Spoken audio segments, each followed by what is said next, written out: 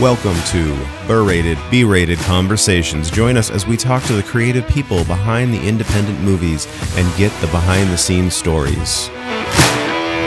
This week we talked to Drew Marvick, director of Pool Party Massacre. He was in Lair of the Killer Clowns. Escape from Las Vegas. Las Vegas, yeah. Tapehead. Yeah, I think his IMDb has 50 movies that he's in, 14 ones that are coming out, producer credits, writer credits, director credits, like just a whole list of everything he's done. Yeah, this was a pretty awesome conversation. I really think people will enjoy this one. This one was he's a really cool dude. Yeah, super awesome. But yeah, we hope you enjoy this. So go ahead and give it a listen. Word. I would mention recently you were in Lair of the Killer Clowns, Tapehead, From Dusk Till Bong.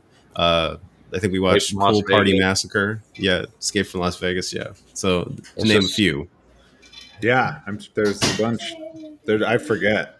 Yeah, no, we're looking at. So I don't know if you I don't want to put this on the spot. I don't know if you remember meeting us or even seeing us, but a while ago we went to was it Nightmare Toys to see Dave and Felissa, and we were there, and I kept looking at you, and I was like, God damn it, I know this guy. I swear I've seen this guy. And so we just kept looking, and then Anthony and I just kept looking at each other, and we're just like, I don't know, but I didn't want to be that guy who's like, hey, man, you look really, really familiar, but I don't know where from, and be like, can I have your name or something, man? So, yeah, we talked for a little bit, but no, I could not. And then I think that night we ended up recording an episode when we watched, I don't even remember what episode we watched or what movie we watched. I was like, God damn it. I was like, that's that dude that was there today. And I was like, he was at that table and everything. Where it's like, that was him. So we didn't even, get an autograph. We didn't get to do anything, a picture, nothing with you, man. And so it was, we saw, like I said, I can't remember what one it was, what movie we saw, but you were there.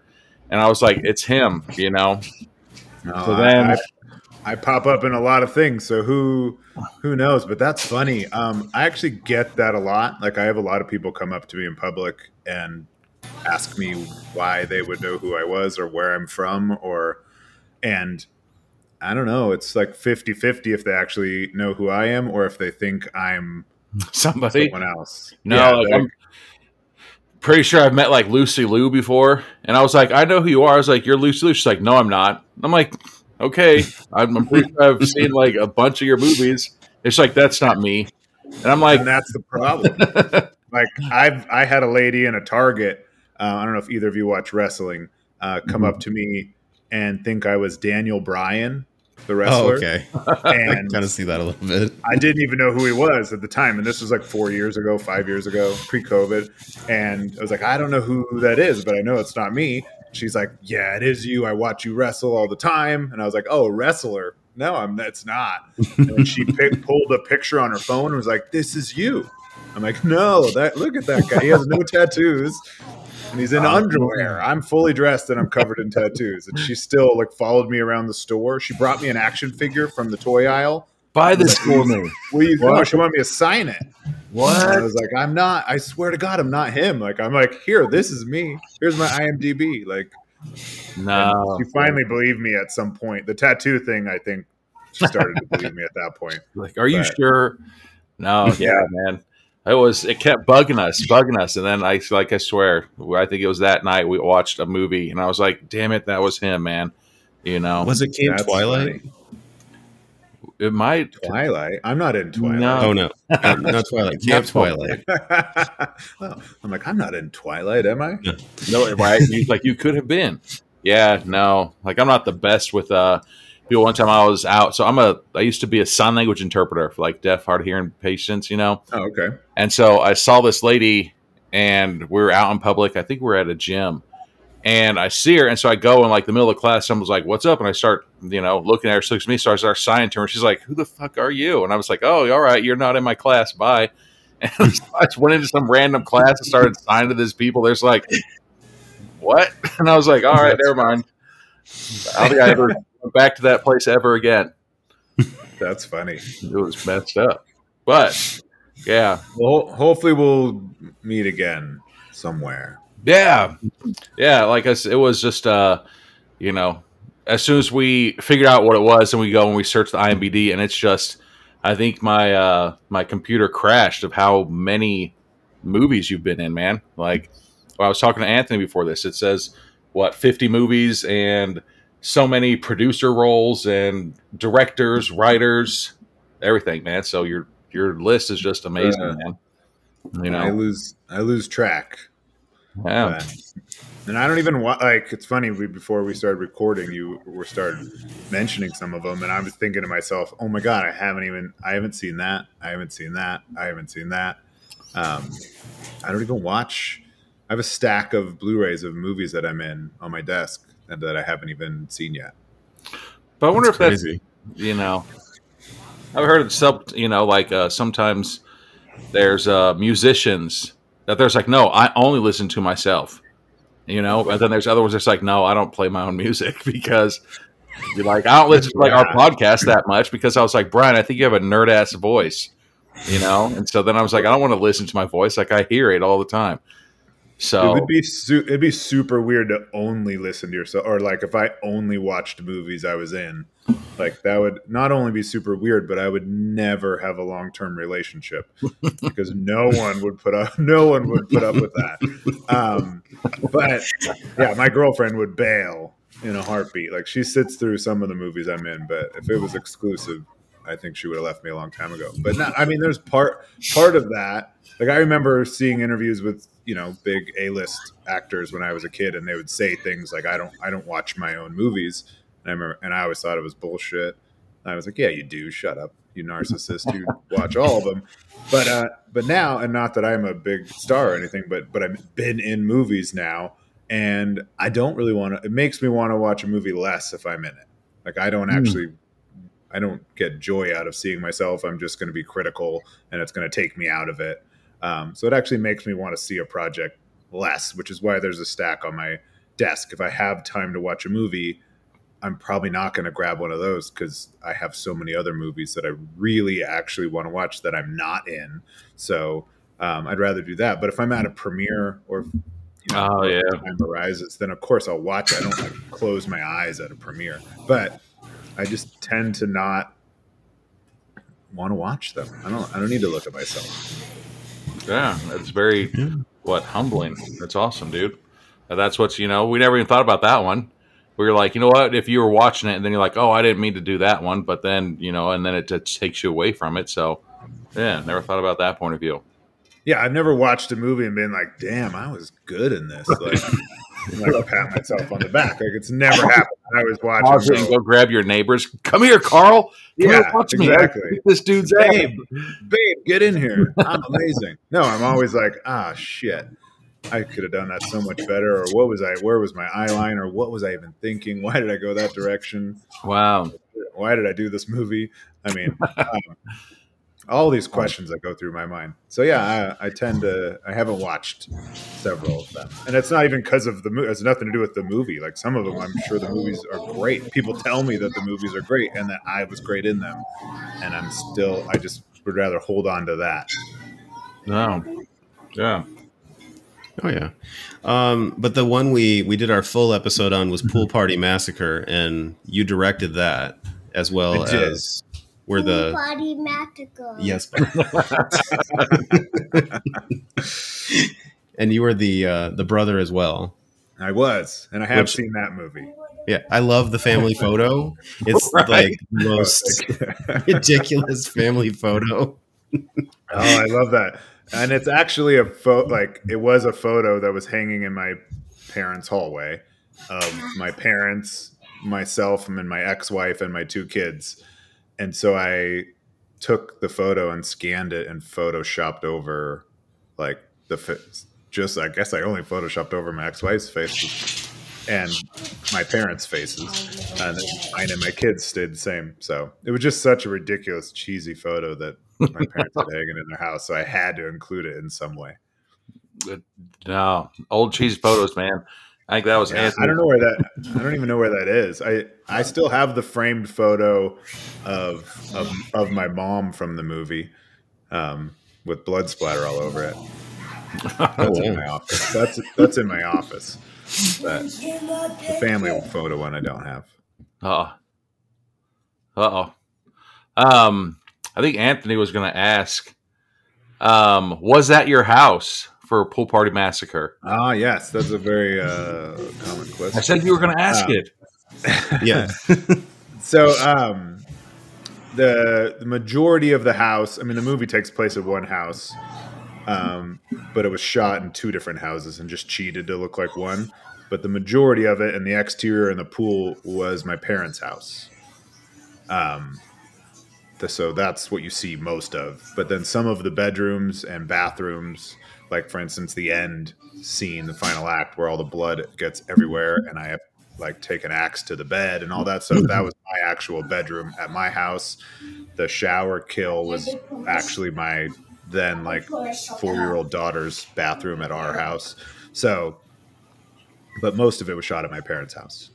Oh wow! So, yeah, because I was going to ask, because there's that scene where the guy's in the bathroom and they drill, or the killer drills through the wall, and I was like, wow, that's some commitment.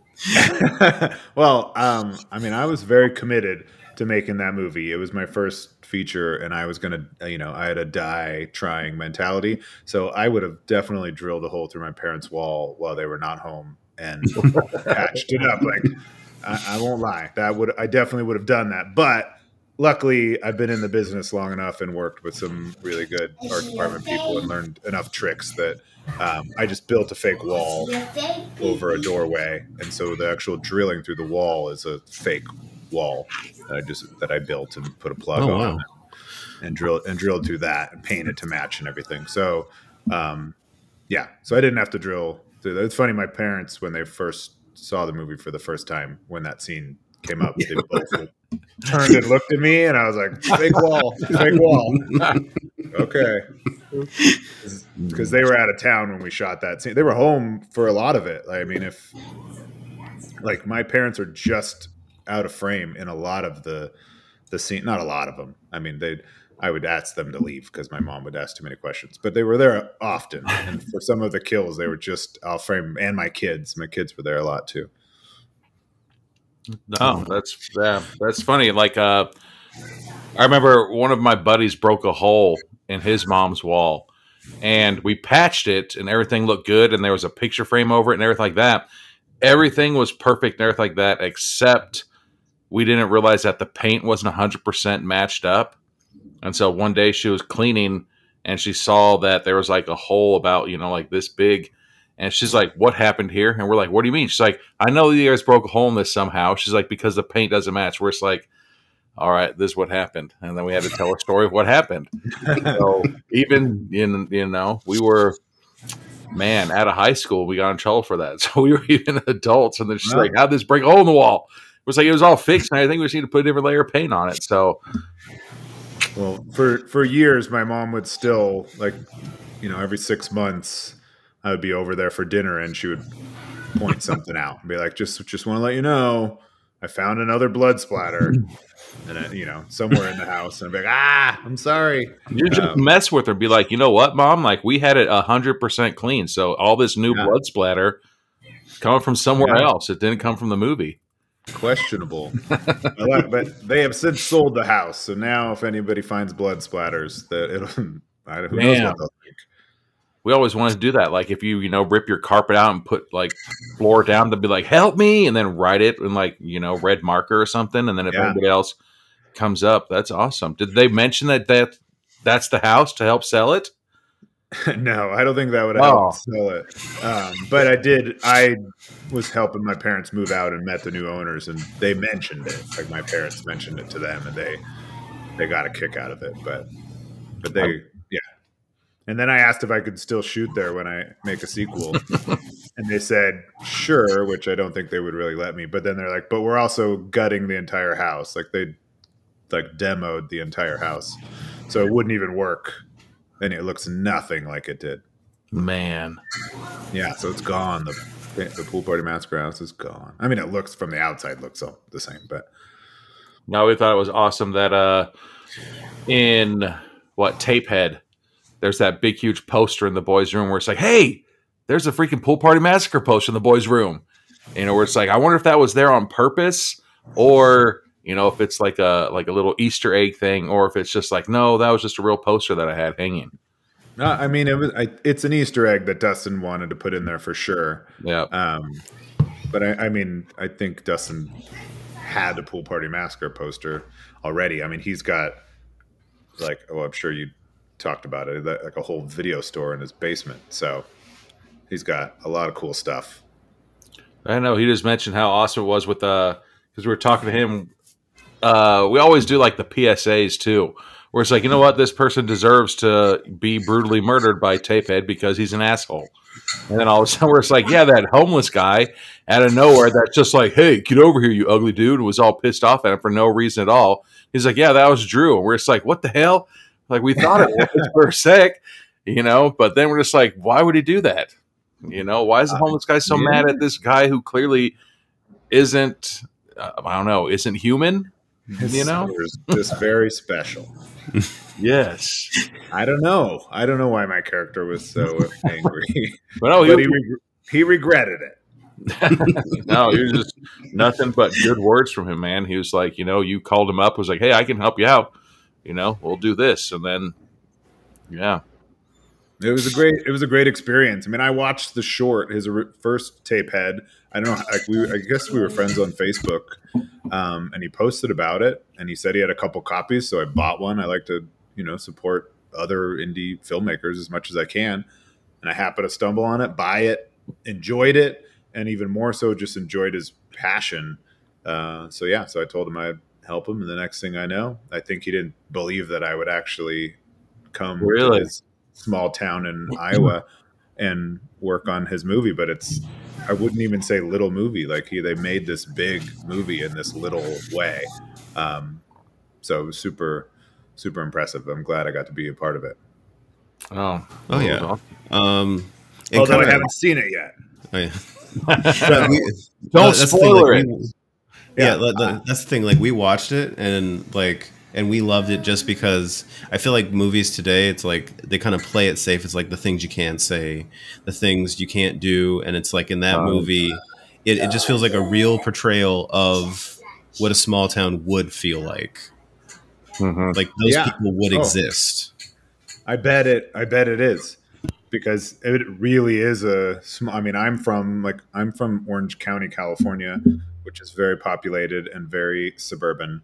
And now I live in Las Vegas, which is still a very populated touristy city. So to go to where they shot in this little town, I don't remember, Shenandoah, Iowa, I think is what it was called. And it was like, yeah, like, do you guys have a Starbucks? And I think they had one. And I was like, one? Like, we have intersections where there's 4. Like, literally, there are 4 Starbucks on one intersection. No, I got things like that. And I was like, where could we eat? I remember one night, I'm like, what's open? And they're like, it's 10 o'clock at night. I was like, oh yeah, I'm not in Las Vegas where there's 150 steakhouses open at 10 o'clock at night. But it was so cool also because then, unlike somewhere like here, a first-time filmmaker wouldn't be able to pull any strings with the city. I mean, you'd have to just fill the same way that I have to. You'd have to fill out a permit application and go through that whole process, and you'd have to have production insurance, and you'd have all these requirements that are kind of out of reach for an indie filmmaker making a low to no budget film. But in a town like that, I mean, they like the mayor and the sheriff, they closed streets for them and let them do all these things because they thought it was so cool that they were making this movie. So then to be a part of that and see that, and just it's a family affair, like with him directing and his wife shooting and his son in it, and using their house and their neighborhood and all their friends and family. It was cool. Like everywhere we went, And then I stood out like a sore thumb in this tiny little town, like this weird long-haired Viking guy with covered in tattoos. Like everyone knew that I wasn't from there and was like why I was there instantly. They're like, you must be here for the horror movie. And I was like, yeah, I am. Or I'd walk into a place with them and like, this must be the guy you brought in from Hollywood. And I was like, I'm not from Hollywood, but I guess so. So it was fun. I'm really glad I got to be a part of it. That's awesome. Yeah, the one that I really wanted to get to because like we watched Lair of the Killer Clowns and you're in maybe 10 minutes of the movie. No, the last. Like, I mean, I guess it's like the end. I haven't seen Lair of the Killer Clown either, but it felt like being on set, like a very trippy, psychedelic. Yeah, we were talking about that. You know, there's like the scary movies, and then there's like creepy movies. You know, like I don't know if you've ever seen the movie Gummo. Gummo is pretty creepy, but you know, then there's like. We were talking, I think, literally last night about Lair, and it's such a creepy feeling watching the movie, but it's not one of those movies where it's, what do you call it? The slasher, like methodically chasing people and killing everybody like that, but it's just the creepiness behind the whole movie. You're just like, good God, man. Yeah, and that was Gary, the director, who's a good friend of mine. That was his goal. Like, he wasn't trying to make a slasher movie. He was doing something different. I mean, he's a really talented photographer and cinematographer. So I think he was just kind of experimenting and having fun. And I got to be a part. I played this weird, crazy clown character that's stuck in like a purgatory and literally stuck in a table. I was in that table. Like I had to climb in and like be a part of that table for hours and hours and hours. Wow! So it was an interesting experience. Which the weirdest part for me with all that is the marionette clown or the what is it, I can't think of the name. I'm thinking of like the music box clown that's next to you is like feeding you applesauce off of a riding crop. What was it? You got to end this debate, man. Anthony said it was a riding crop, and I said it was a fly swatter. So I think it was a fly swatter. Okay, I think it was intended to be a fly swatter, or it was an actual fly swatter, like an antique. Okay. Yeah, as soon as Anthony and I started talking about it, I was like, you know what? Come to think about it, I was like, it did kind of look like a little thicker and smaller, like it was a riding one. So, but I was like, oh, shit. So, all right. But yeah, I believe it was I'm trying to remember back. I believe it was like some kind of a vintage, like leather fly swatter. Because there were also flies. Like I had to pantomime catching a fly and eating it, I remember. Oh, yeah.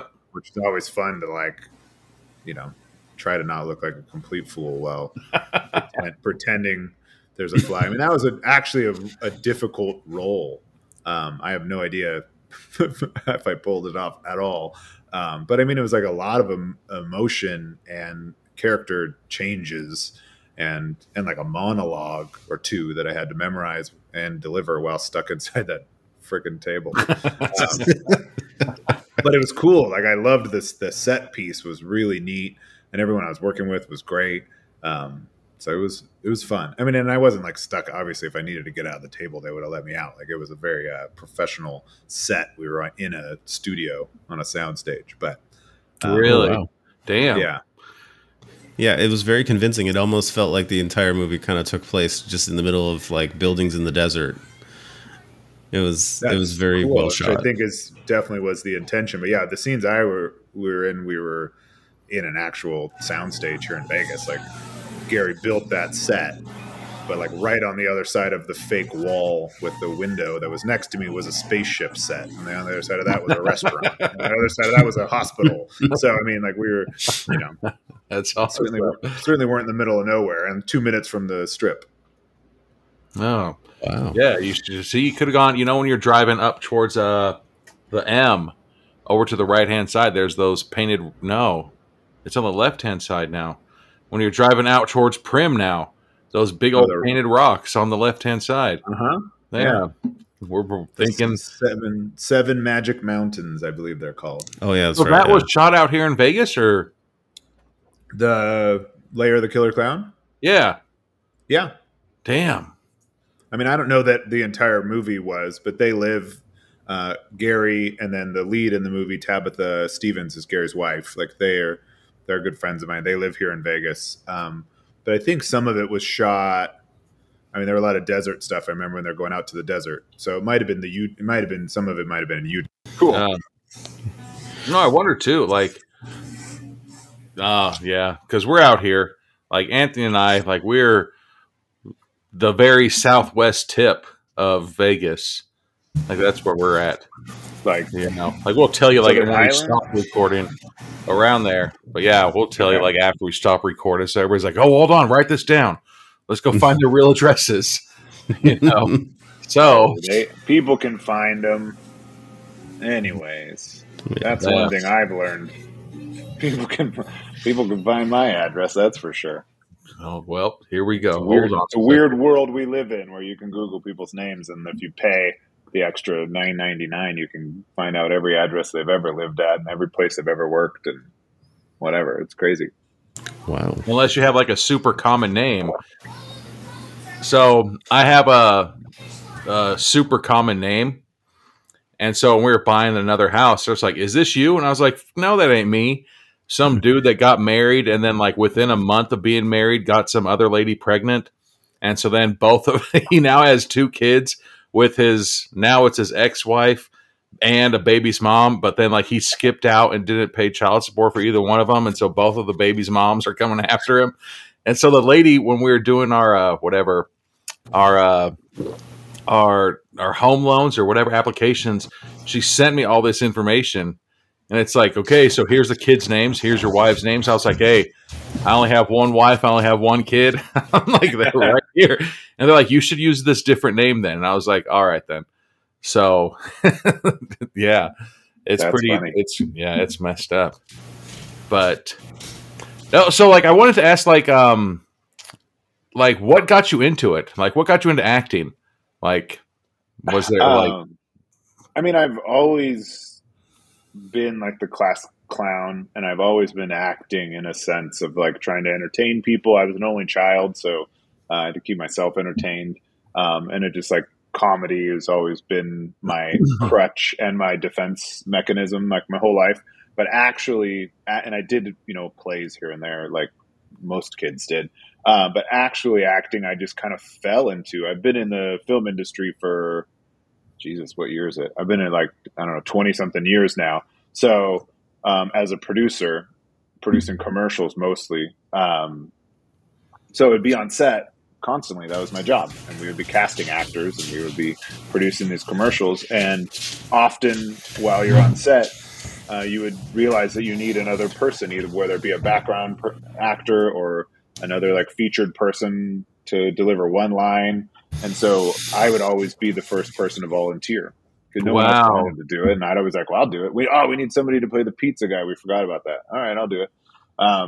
So like over the years, I just ended up in like all of a sudden I realized I'd been in like 50 commercials, and wasn't paying attention. And people started recognizing me like here locally in Vegas. Like I used to live up by Anthem and Seven Hills, and I'd go to my local Vons and people would be like, "Hey, you're the guy from the Ford Country commercials, or you're the guy from the Nevada Contractors Board commercials, and you're the guy from this."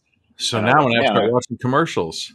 Yeah, well, I haven't done one in a long time, but it was just funny. I was like, man, I guess I've done a lot. And then I sat down and thought about it. And then it got to the point where some of the directors that we represented and worked with often would then think of me for role, like in the pitch process or in the creative process, would write roles for me because they loved what I did in these previous commercials. So then all of a sudden I was getting more and more commercial roles, and I had never had a commercial agent or even I would be also producing the commercial and sometimes starring in it. So it just kind of happened. And then through that, people start asking me if I'd be in their short films or then their feature films, and it just kind of went from there. And then with me being in the horror side in my personal life, and then making Pool Party Massacre, then it just exploded from there. Wow, that's awesome, dude. We're for sure gonna have to start watching and paying attention now. Yeah, I don't know if any commercials still air. I mean, maybe they do. I mean, because sometimes they'll renew them and they'll be random. Like there was a Ford Country one that they renewed for years, where I have like bear arms, and I'm trying to get into the wind. I don't know. It's an old campaign they used to do, but yeah, there's still people that know me as that. Like they'll be like, "Hey, it's bear arms." And I'm like, What? "Hey, how's it going?" No. Oh, But yeah, that's how I got into acting, and then it slowly, oddly enough, it's now shifted. Like in the beginning, I was producing and directing and acting for fun or occasionally, and now it's flipped. And like I haven't, like I'll work on a commercial every now and then or direct something every now and then, but it seems like acting has completely taken over. wow. Nice. That's what I was like too. Like, I've heard that when you retire, you get kind of bored. And they're like, you know what? I'm kind of bored. I'm just going to go get like a part-time job. And they're just like, hey, you work really good. We're going to bump your hours up. And then they're just like, hey, you know what? Your hours are really good. We're going to give you an assistant manager position. You're like, no, damn it. I'm retired. I'm only coming out here to do this because I'm bored, But now that's funny, man. That's an awesome story. Yeah, it is fun, but I'm definitely not retired. No, I was just saying. I wish I could retire. No, just how you start out. You're like, okay, look. No, I know. I guess I'll do the pizza guy once. It's like, Yeah. damn it, Drew, we really need a pizza guy. He's like, all right. I get out and you drag me back in. See? Yeah, always. All right. Yeah, I was gonna ask, like, you kind of leave the original Pool Party Massacre on a bit of a cliffhanger, kind of is there a plan for a second movie? 100%. There will be a second movie for sure.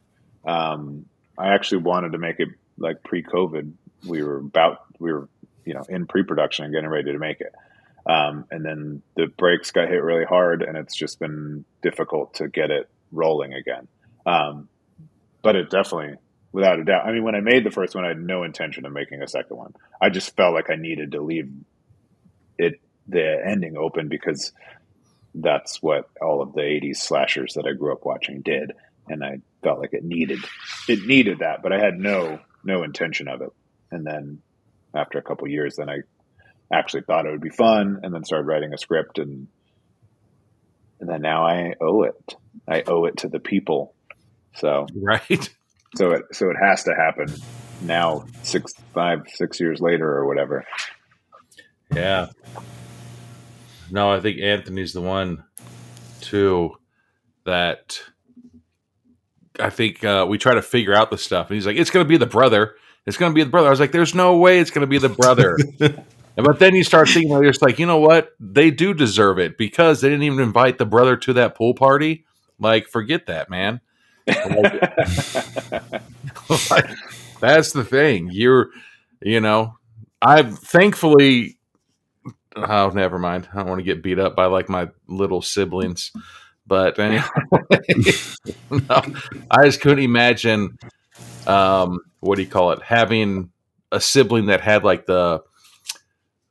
super hot friends, and then you always got to be like the younger brother who's like, "Hey, let me come over here and hang out." Get the hell away. And then that's why you became that's why you started murdering everybody, stabbing them through walls and everything. You see, another PSA that we just did. Everybody, shoot the star across the screen.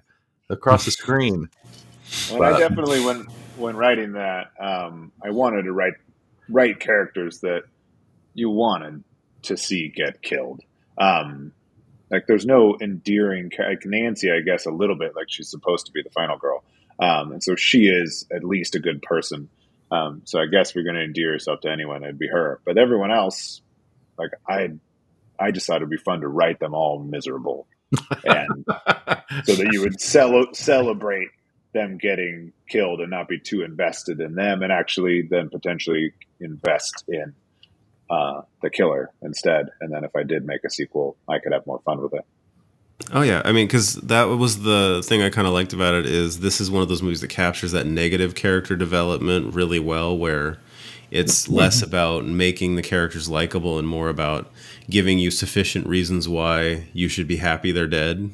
Yeah, that was definitely what was my logic going into it, at least. And it's been something that I've gotten criticism for too, from people that don't like the movie. But for me, it's just supposed to be a fun, like, popcorn, no budget slasher film for people that appreciate those types of things. For people like me, like, I made the movie for me and hoped that there might be some other people with, you know, similar tastes. And it turns out that there's a lot of people with similar tastes. I'm not that unique. Well, yeah, this one definitely did kind of capture, because I think looking at our numbers, like, this is one of our better episodes, was Pool Party Massacre as far as listens. So like, people kind of came for the title on that one. Nice. Yeah. I'm still blown away when I get invited to conventions and screenings and stuff, how many people have even seen it or that are fans. I mean, like, now that it's been out a long time, I mean, enough people have seen it. And, you know, like, I bump into people occasionally wearing a shirt, like, at a random place in a random city in the country. I'll be at a concert and all of a sudden look over and there's somebody in a Pool Party Massacre shirt. I don't know who they are. They didn't even know I was going to be there. Things like that just blow my mind. I mean, there's several people that have Pool Party Massacre tattoos now, which is crazy. Yeah. 2 people that have a tattoo of my face from the movie, which is even crazier. That's insane. No, the only thing I had an old employee that really liked a band, and he somehow met every single one of the people from the band and got their signatures, and then he tattooed their signatures on him, and then somehow he met the band again. He's like, yeah, look at this. And they're just like, all right. And they're like, security, could you come get this dude? Like, something's up with them.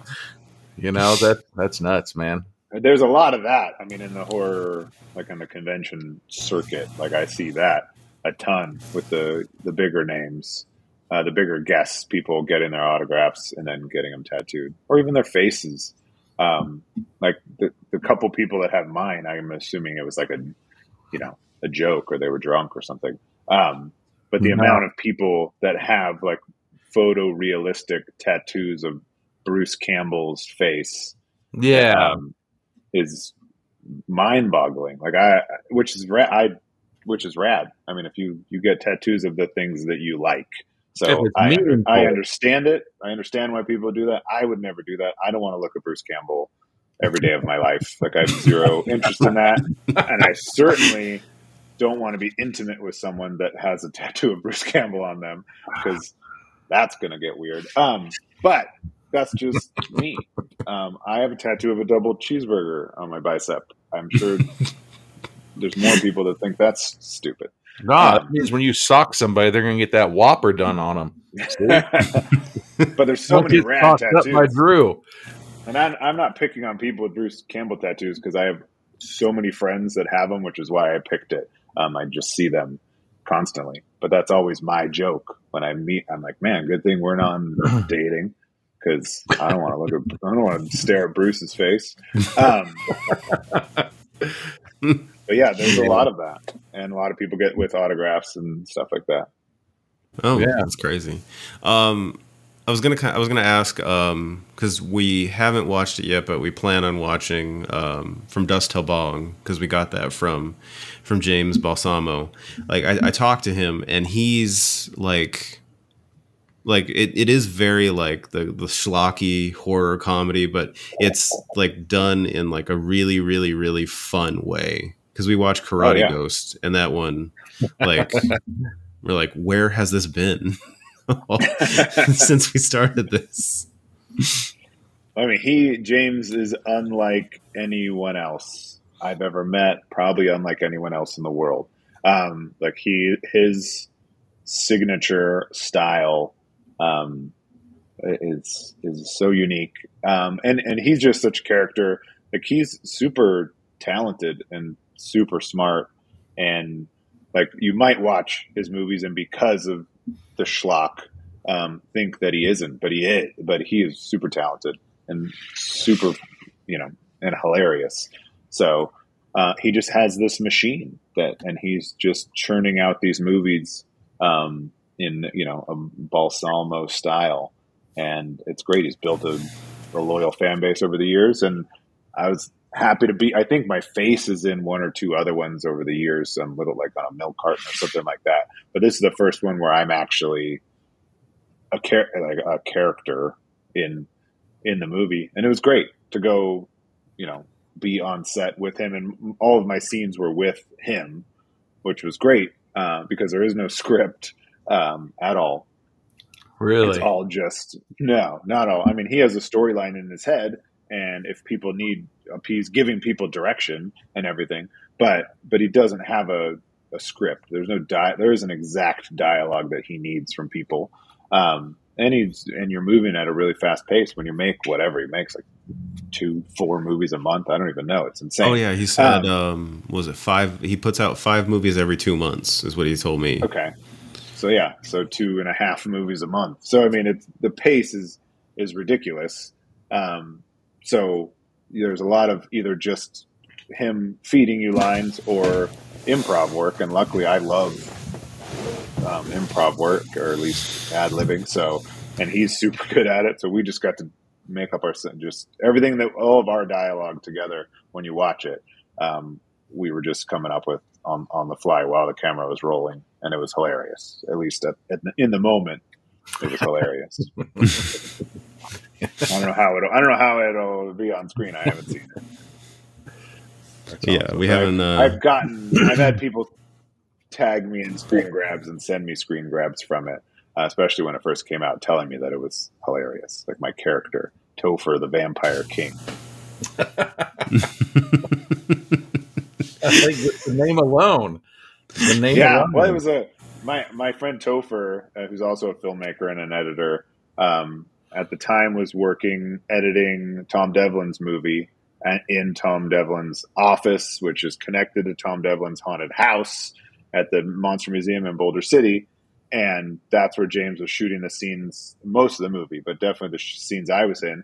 And so I just thought it was funny, since I knew that Topher was on the other side of this wall that I was hiding in a coffin in, like right behind me, and could hear us because he had to be quiet work quietly because we were filming, that I just named my character Topher so that he would have to listen to me say his name over and over again. And that was just like an inside joke for me and me alone, really.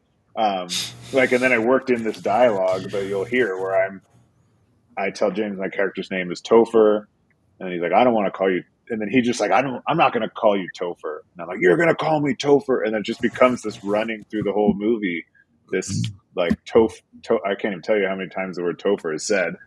And it made me so happy. And then I found out when we wrapped, I went in and like kicked the door open, like, ta-da, how'd you like hearing your name? And he wasn't there.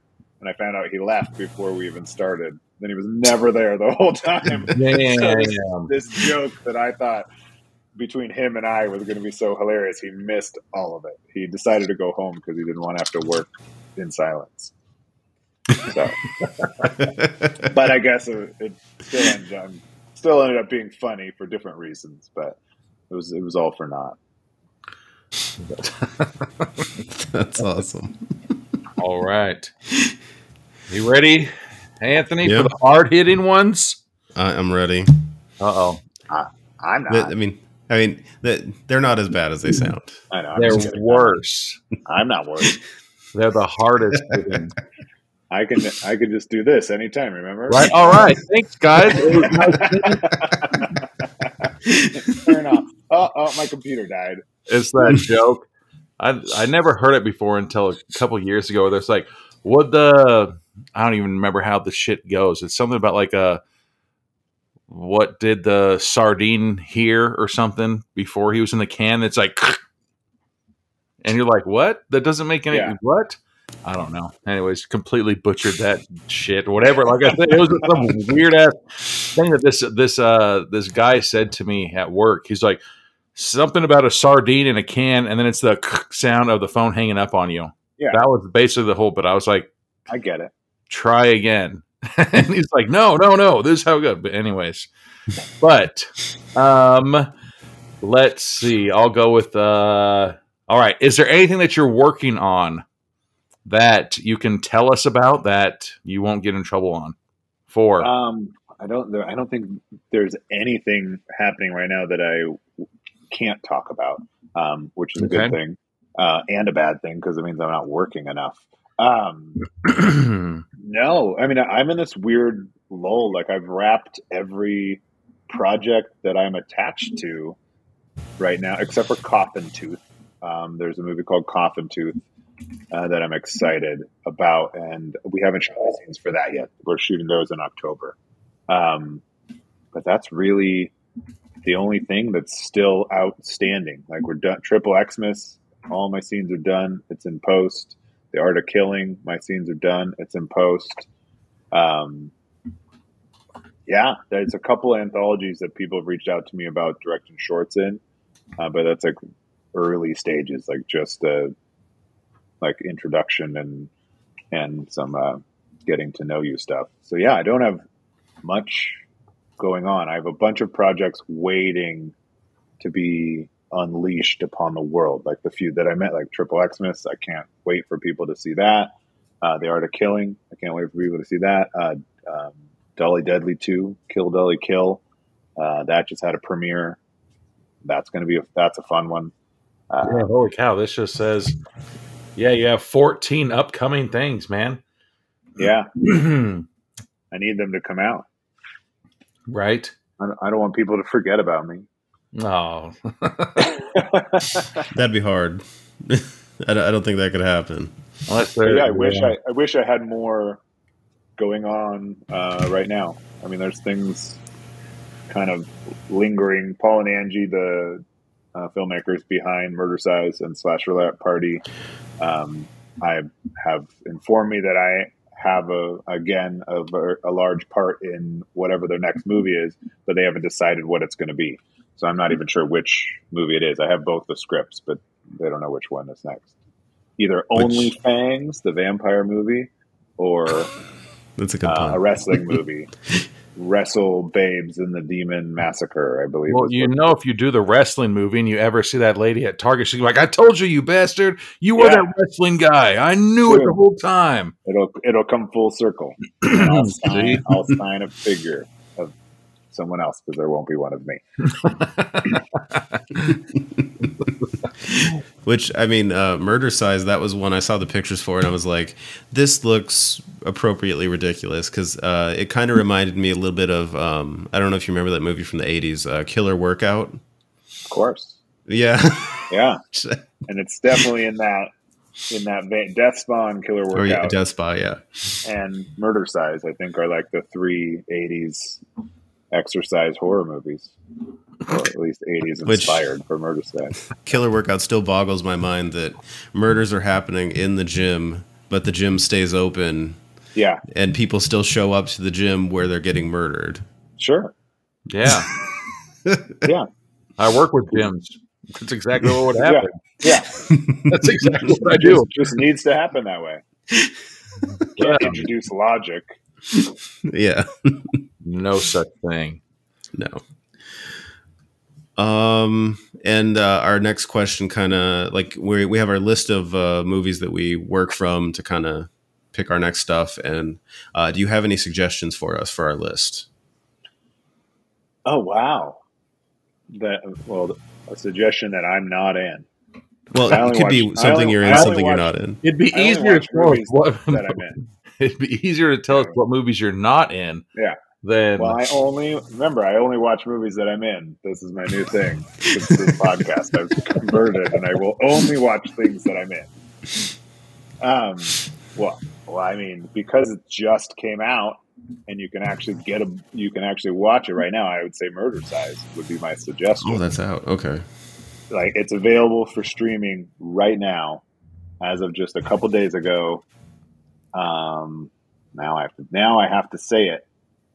I forgot where you can stream it. Give me 1 second. Play some elevator music. Dun, dun, dun, dun. Oh, it's on Tubi and Amazon Prime. Is I it? think.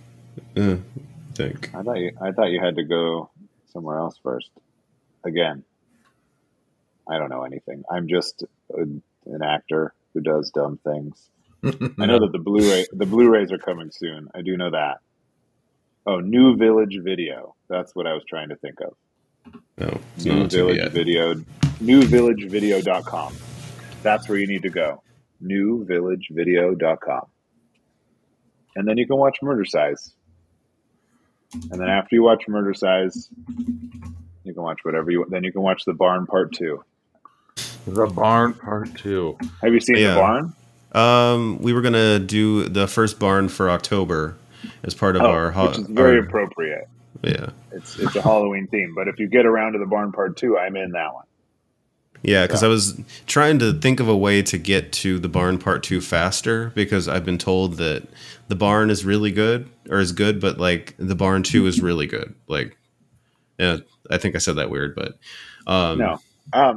I love them both. I mean, I like the first one better because I'm not in it, but they're both great. And the first one was just, it's just the first one, and it was doing its festival run when Pool Party Massacre was doing its festival run. So I got to see it at a festival early on before it became like an indie horror darling that it did become and everything. So it was just cool to watch its rise and meet Justin, the director, early on, and see him develop and grow too. So I'm a big fan of both of them and him. So, and I'm actually they made an anthology called Cryptids. Oh, yes. That I think comes out really soon too. And I have a tiny little, I'm in it for 5 seconds, I think, or 10 seconds talking to Joe Bob. So you're in the wraparound then. Yeah. So yeah, because we talked to Brett DeYager. Okay. The Bone Jangles guy. Yeah, I know Brett. Yeah, he's super cool. He's super cool. Yeah. Yeah. You want to ask the last one, Brian? We told him to, but do you want to plug in your handles right now? How can people? You can ask me. You can ask me as much as you want. What do you want to know? Oh yeah. How can people shoot your handles out? If you're on Instagram, Facebook, TikTok, I guess. Yeah, I think TikTok is going to find us and be like, "Fuck you guys!" All right, every time you say this, I'm on all of those, and it's super easy because unlike you, I don't have a very common name, so it's just at Drew Marvick on TikTok and on Instagram and on Facebook and on Twitter, but I never go on there. But I am on the other three fairly regularly. I don't actually go on TikTok too often. I only started it because my daughter asked me to, but I started posting videos, and then now I'm on TikTok. Once I had a couple like go viral, then suddenly I was like, "Ooh, this is neat." That's awesome. 6 million people watched this video of me in my kitchen. I'm gonna make another one. What? Now man. Apparently, we're doing something wrong on TikTok. Well, it's probably just because we don't ever do anything on TikTok. Well, that has something to do with it. You do have to, that would be the main issue.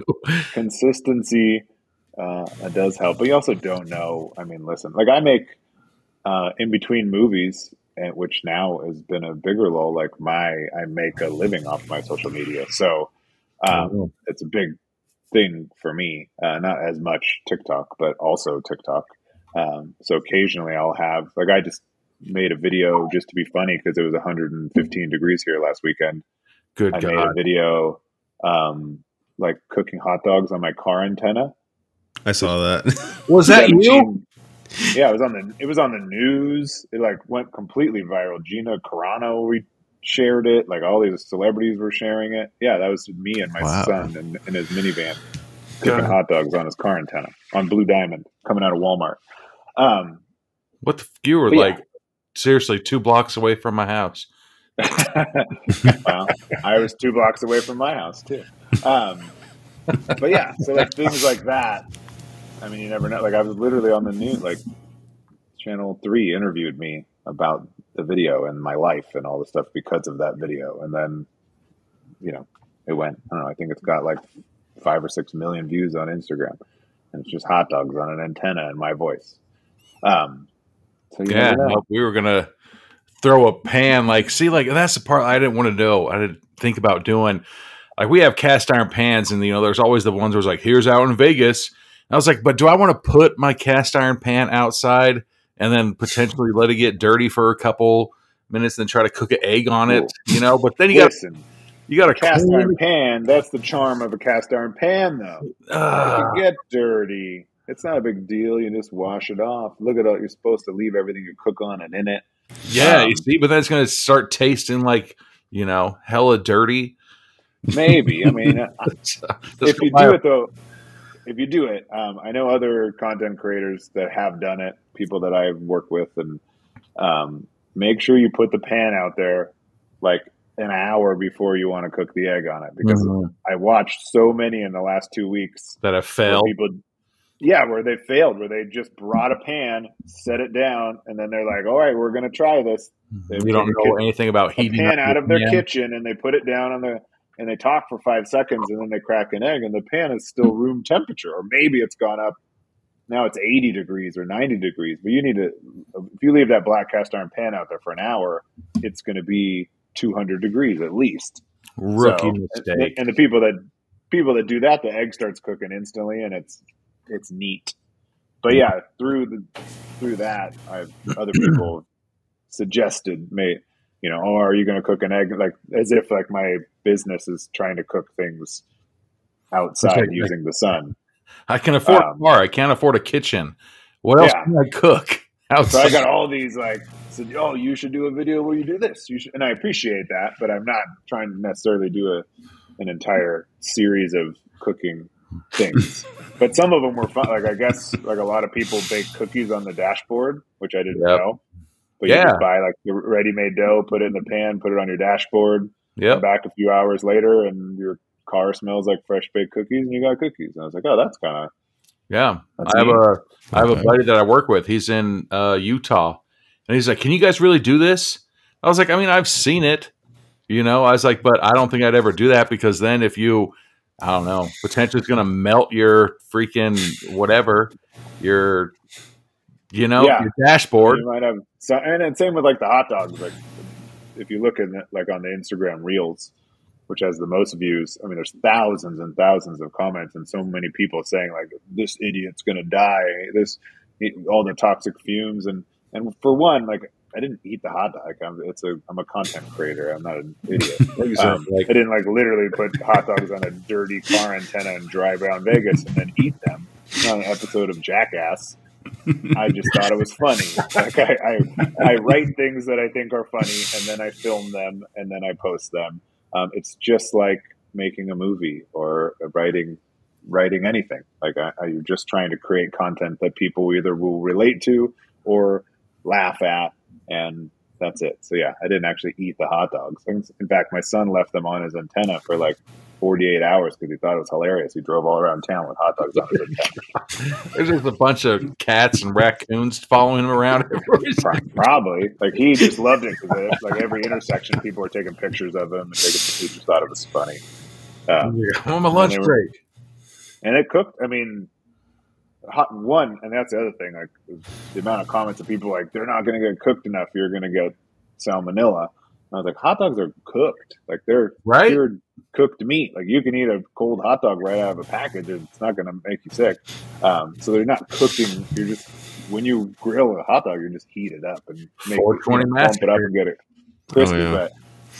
But they did actually cook in that sense on the antenna. Like, they plumped up for a while, and then the next day, after a whole day in the sun, they were like completely shriveled and charred. When you burn them too much. Yeah. So, man, that Vegas heat. It's crazy. So yeah, if you're listening and you don't like any of the movies I'm in, you can just follow me for my dumb content. I also have a cooking page. I have a completely separate like cooking page where I just post me cooking, which has nothing to do with horror movies at all. Damn, I might have to follow that one. We might. It's Drew Cooks on Facebook. Drew Cooks. Yeah. And I also have Mr. Drew, Mister, on Facebook also, where I do cooking and random videos. But the Drew Cooks one is just me cooking. I've got a Chinese beef and broccoli in a crock pot right now. Dude, That's I would love to be a guest on that one, dude. We'll talk I'm after. not a chef or anything. I just think it's fun to cook. I'm a single dad. I got 2 kids, like trying to cook more at home. And I have friends that make a living doing cooking content on social media. Some of them make like a ridiculously good living, like in buy a house with cash kind of living. Yeah. And so I was like, I'll make cooking videos. Like I have a lot of downtime. So it's been fun. I'm not buying a house with cash or anything, but it's been fun. That's awesome, man. But no, I think thank you. Yeah. Thank you. Thanks for having me. Oh my God. The finger. Yeah. Oh, thank you, man. And yeah, as soon as we'd love to have you back on again. You know, maybe give us that what do you call it? Second chance of meeting us again for the first time type of thing. Yeah. Yeah. But no, appreciate your time, man. Yeah, no problem. Yeah, when there's a good reason or whenever you want me back. There doesn't even have to be a good reason. But yeah, let me know. Thank you for listening to this podcast. This podcast is available on all major podcast networks and YouTube. If you like what you're hearing, please follow, like, and subscribe on Instagram, TikTok, and Facebook.